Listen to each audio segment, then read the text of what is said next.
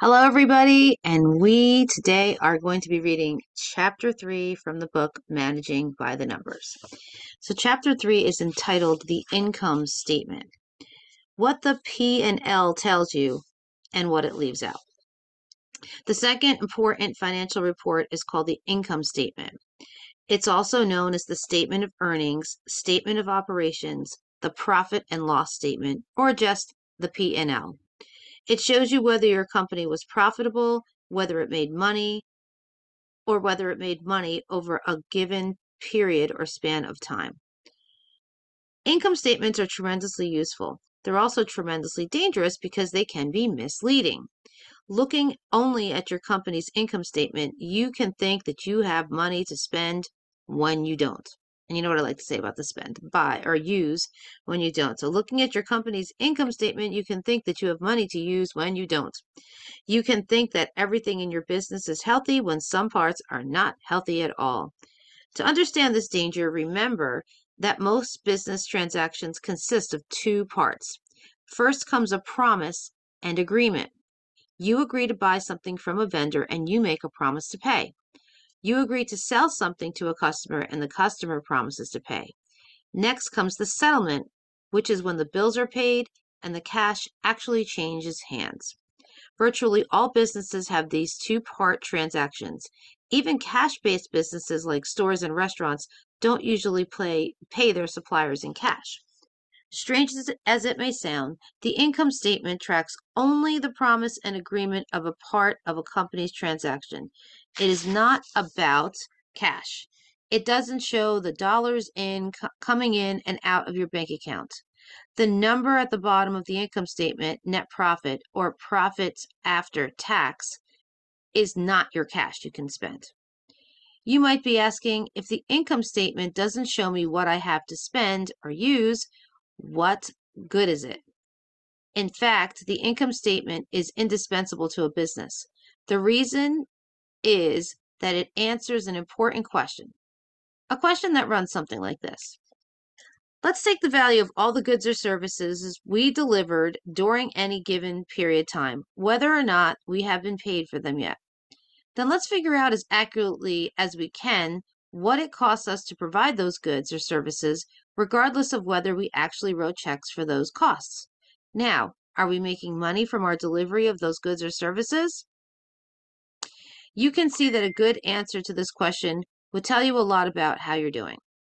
Naturally, accountants have to come up with some very clever ways of calculating costs. They have to take into account all of a company's costs, including overhead and the cost of borrowing and everything else, not just obvious items like wages and materials. At the same time, they can't just look at the checkbook to see what was spent because that wouldn't give them an accurate picture. So if you're a business owner, here's how they create your income statement. First, when you provide goods or services to someone, either you get paid in cash or you count on being paid later, after you send the customer a bill. In either case, you record a sale. Accountants add up all these sales for a given time period and list them as sales or revenue on the top line of the income statement. Next, they do their best to add up all the costs that are connected to those sales. For example, say you run a clothing store. If your store buys several gross of golf shirts in March and sells them during April, May, and June, accountants don't count all the costs in March and all the revenue in April, May, and June. They count the cost of each shirt against the revenue from that shirt in the month that the shirt is sold. So I'll read that once again. They count the cost of each shirt against the revenue from that shirt in the month that the shirt is sold. Makes sense?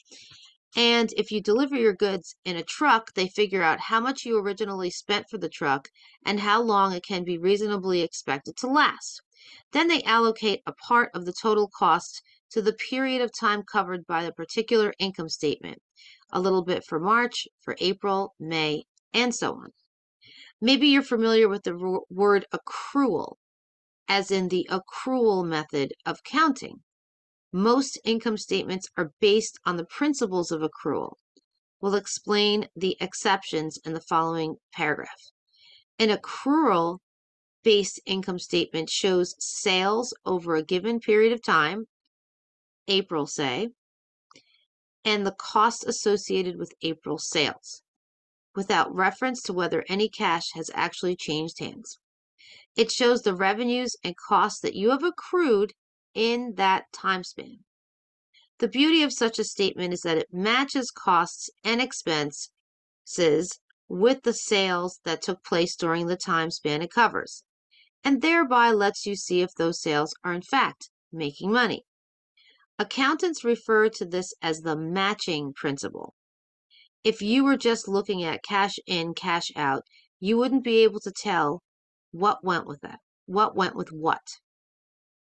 What we have just said about income statements applies to all mid-size and large companies. However, certain companies may choose to use something called a cash-based income statement. A cash-based income statement looks just like an accrual-based income statement, but it is compiled differently. Sales are recorded only when the cash is received. Costs are recorded when the checks are written. We don't recommend managing with a cash-based income statement, even if you are allowed to file your taxes on this basis. See below.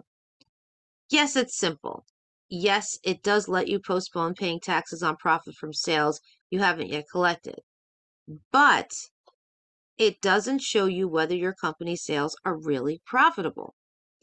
And it doesn't even give you a complete picture of the cash flowing into and out of your company's bank accounts, because some inflows and outflows of cash, for example, repayment of principal on a loan, are not recorded on an income statement. Here's a quick summary of tax law as it relates to cash-based income statements. If a company has more than $5 million in sales or has inventory, it is required by the IRS to use an accrual-based income statement, IRS's income revenue service. Let's read that again. Hold on. If a company has more than $5 million in sales or has inventory, it is required by the IRS to use an accrual-based income statement for tax reporting purposes. Other companies, that is, those with less than $5 million in sales and with no inventory, are allowed to report their taxes using cash-based income statements if they choose to do so initially.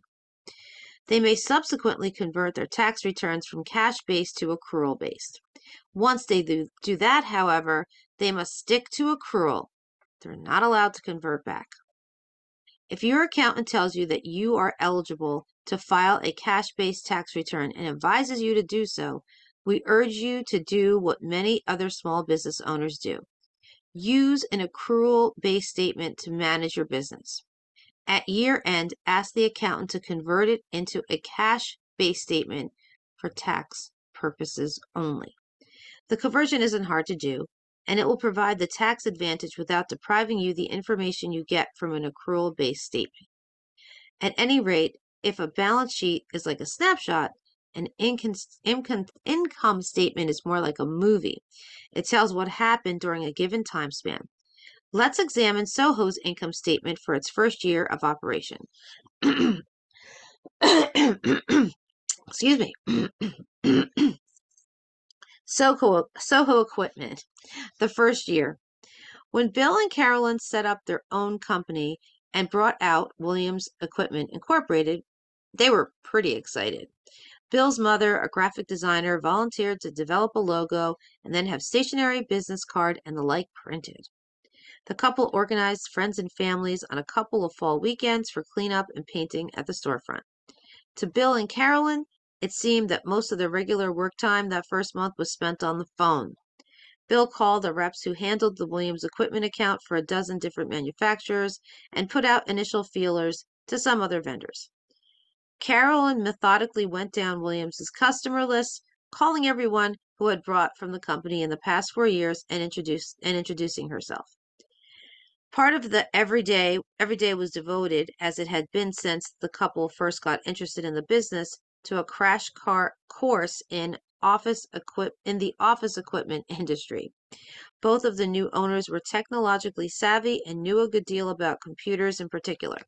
Still, they pored over catalogs, product literature, and trade magazines, educated themselves on the particulars of the business.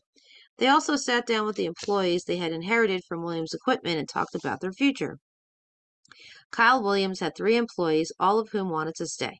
Charlie, a likable but awkward young man who loved computers, seemed to be able to customize the system in less time than it took him to eat lunch. Donna, 30-something and recovering from a difficult marriage, seemed to like nothing so much as working. Claire, in her 50s, had returned to salaried work after raising a family and now spent 4 hours a day in the office. Donna and Charlie drove vans and installed equipment, with Charlie doubling as computer technician and repair specialist. Claire managed the office, answered the phone, and dealt with walk-in customers. When the UPS truck arrived with a big delivery or when something else needed to be done, everyone helped out. Talking with the employees, Bill and Carolyn explained their vision for Soho Equipment. They emphasized the need for fast, high-quality service. They elaborated on what they saw as the possibilities for rapid growth. The company held opportunities for everybody, they said, if everyone pitched in and did whatever it took to keep customers happy. It was only the 4th day of operation when Carolyn came out of her office grinning. She had made her first sale. As she worked her way down the list of customers, she asked them if they needed anything right now. Bob Thomas, a sales rep for the regional air handling equipment manufacturer who worked out of his home, did need something. His computer was 3 years old. He had read about some of the deals you can get on new computers these days from the discount store, but he hadn't had the time to look at them in person. Besides, he didn't like the idea of hooking it up himself. Though his friends all boasted that their 12-year-olds could set up a computer, Bob's oldest child wasn't much help. He was only 4. Talking to Bob, Carolyn probed a little. Bob had some software from the company he represented that wouldn't work on his old computer. Yes, Carolyn said, Soho could install that and get it up and running.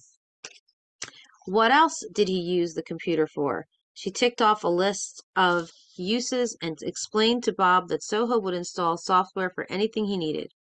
By the time she was through, she had sold not only a customized computer and some add-on software, but a new printer as well. And yes, Charlie would be out to install it the next day. As the first year wore on, sales mounted. Carolyn had a magic touch on the phone. Customers liked her and wanted to buy from her. Bill cut deals with vendors to make sure the company always had plenty of inventory. He also mounted a direct mail marketing campaign targeting some 2,000 prospects in the area. Charlie and Donna seemed to work all the time, and even Claire, the part-timer, was enthusiastic about the new business. Over time, the new earners learned some interesting fact about the industry they were in. One was obvious. They could never come close to competing on price with the office discount houses, and Kyle Williams had been wrong to even think of himself in the same marketplace as the big chains. Soho Equipment would never sell to soloists who needed rock-bottom prices and who were willing to do the work involved in setting up their offices. On the other hand, the economy in that part of the country was booming. Many of Carolyn's prospective customers had more money than time, and they had no interest in shopping around for the best price on office equipment. On the contrary, they wanted someone to come in, do the work, and get everything up and running. They weren't really concerned about how much it all would cost. If Soho could provide a full office setup, a customized computer, printer, high-tech telephone, fax, and all the necessary supplies, and if the system were all set up and ready to go, customers would pay top dollar. If they needed additional equipment such as scanners or copiers, so much the better. It took Bill and Carolyn a few months to realize this, but as they did, they slowly raised their prices. In January, Soho recorded its best month ever, just over $80,000 in sales. April topped the record, hitting $85,000. At the end of the fiscal year, the accountant they hired closed the books. A few days later, he presented Bill and Carolyn with their first year's income statement. Line items on the income statement. Like balance sheets, income statements follow a more or less conventional format. So the income statement of the Soho Equipment is set up pretty much like every company's income statement. but pretty much does not mean exactly. For one thing, there's no such thing as a sacred glossary for income statements. The term we'll use here are among the most common, but many companies use different terminology. Then, too, the categories themselves may vary just because types of business vary. What is a useful category for one business may not be useful to another. So I'm going to just show you the income statement here. We've got sales, cost of goods sold, gross profit, depreciation, goodwill, amortization, marketing and selling expense, general administrative expense, operating income, interest and other expenses, profit before taxes, income taxes, net profit. And it says how to read an income statement. Like a balance sheet, income statements reflect a series of subtotaling operations. In the format we use, the subtotals are indicated by a gross profit. Next, depreciation, goodwill amortization, and the lines immediately following are subtracted from the gross profit to yield operating income. Then interest and other expenses is subtract to yield profit before taxes, and income taxes is subtracted to yield net profit. Negative totals are indicated by parentheses. In the example above, Soho Equipment lost $17,000 in the first year, which shows up in the net profit of negative $17,000. Okay. Alrighty. You may want to get out your own company's income statement and see how it compares with Soho's Equipment's. The first line on any income statement is the top line is always sales or revenue. It's the dollar value of the goods or services that customers bought. Remember that on an accrual-based statement, the sale doesn't have to be paid for it to count as a sale. On the other hand, you can't ordinarily record a sale the instant that the customer places an order. You actually have to provide the good or service. For very long-running projects such as construction, revenue is sometimes recorded as the job reaches certain percentages of completion instead of being recorded all the way at the end of the job. That's a topic beyond the scope of this book. Anyway, Soho Equipment in its first year racked up $500,000 worth of sales. When they realized they had hit the $500,000 mark, Bill and Carolyn popped the cork on a bottle of champagne. The next line for many companies is cost of goods sold, or COGS. COGS represents the cost to the company of all the goods that were provided during the period covered by the income statement. It's much the same as sales, except that sales show the price the customer paid for the goods, while COGS shows the cost of those same goods to the company. What goes into the COGS? It depends on the business and on the accounting practices followed. In the manufacturing company, COGS includes the cost of materials that go into making a product, the cost of the direct labor actually involved in producing the product, and a portion of factory overhead, or all the expenses involved in running the factory that aren't directly tied to a single product. Some companies refer to factory overhead as burden. For many manufacturers, COGS is the single most important number on the income statement because it is the biggest factor affecting profit. The same is true of some retailers and wholesalers for whom COGS may be more than 90% of gross revenues. In those industries, COGS generally include only the price of good acquired for the resale, plus usually freight in, that is, any shipping costs associated with getting the goods in stock. Companies that don't deal in goods, of course, don't have COGS line. Some service companies do have a line labeled COS for cost of sales or cost of services, which represents the specific cost of providing services.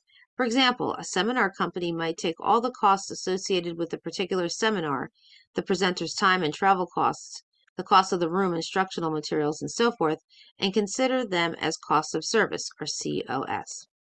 A consultant company might calculate COS for a particular project by adding up the direct labor and materials, if any, related to the project.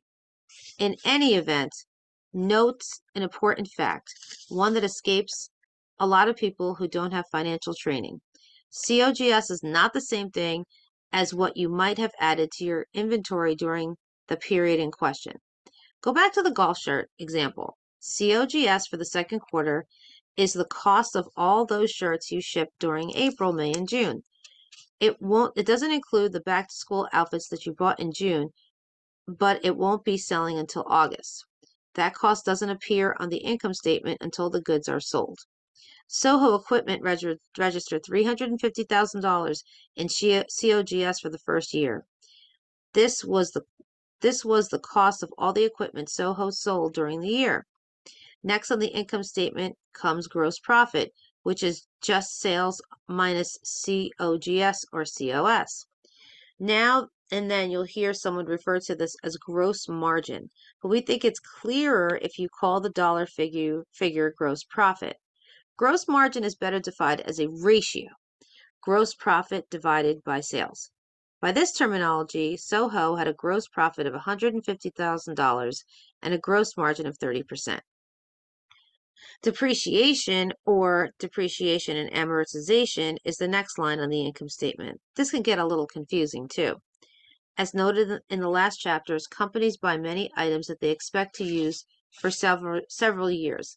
Buildings and vehicles fall into this category. So does most machinery and much office equipment, including computer systems.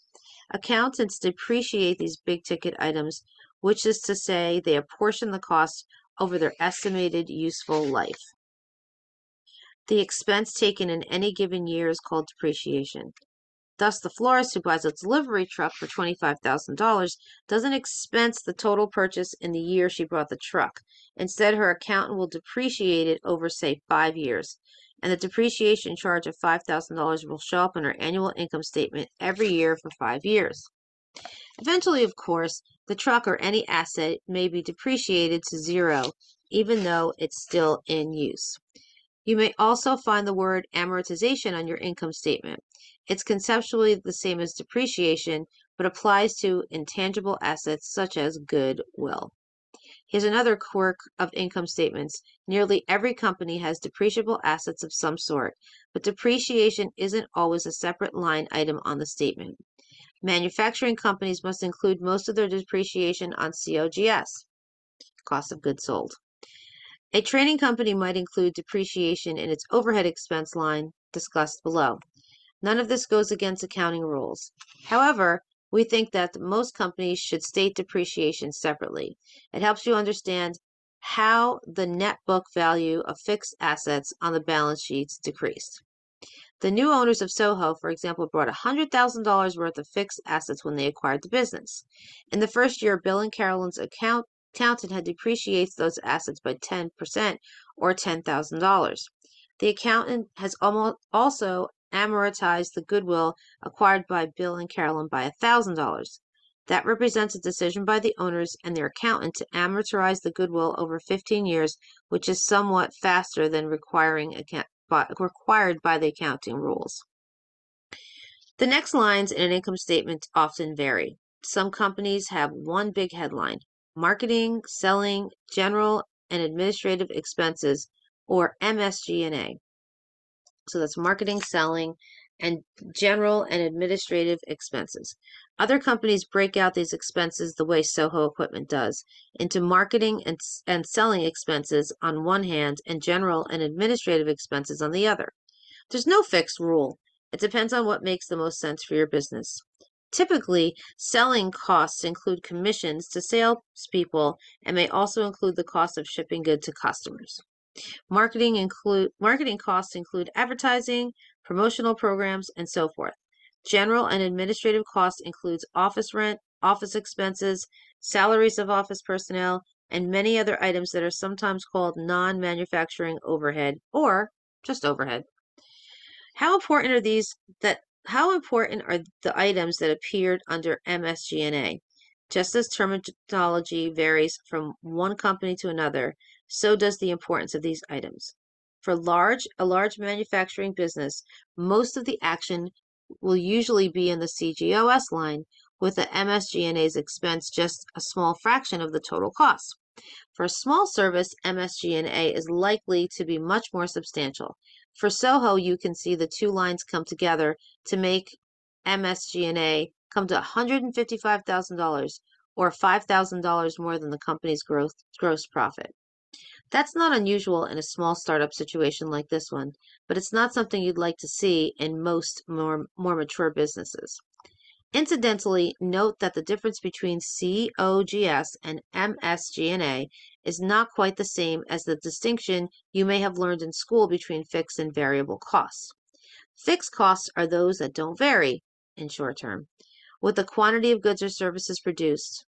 For example, the cost of a building. Variable costs are those that do, such as the cost of materials in a product. CGOS is mostly variable and MSG&A is mostly fixed, but there are plenty of exceptions. For example, CGOS in manufacturing companies include depreciation on machinery, which is a fixed cost. And selling expenses, part of MSG&A, however, is broken out, usually includes sales commission, which are variable. The next line on Soho's equipment income statement is operating income, also called operating profit. You compute it by subtracting MSG&A expenses, depreciation, and amortization from gross profit. Operating income can be another important number as well. If you're the business owner, it shows how much you are making from actually running your own business, omitting any costs of financing and tax obligations you may incur. Soho's operating income for the first year is a negative number, negative $16,000. Interest and other expense covers all the expenses that don't come from daily operations. If you have loans, as Soho Equipment does, the interest you owe will show up here. Profit before taxes is just operating income minus interest and other expenses. For example, an example of other expense that would show up here is a loss or gain on the sale of a fixed asset, such as a piece of machinery. Since that is presumably a one-time transaction, accountants call it a non-recurring item, it is handled separately on the income statement. Soho's equipment only entry in this category is for $1,000 for the interest owed on its loan from Kyle Williams. Income taxes in your accountant's estimate of what you owe the government on the profit you have made in the period. Income taxes is your accountant's estimate of what you owe the government on the profit you have made in the period covered by the income statement. Since Soho Equipment made no profit in its first year, it doesn't have to set anything aside for taxes. And since this isn't a book about taxes, we won't attempt to accurately calculate Soho's taxes liabilities for the future years either. Okay, good. Net profit, or profit after tax, is the famous bottom line. It shows whether the company is making money on its sales and how much.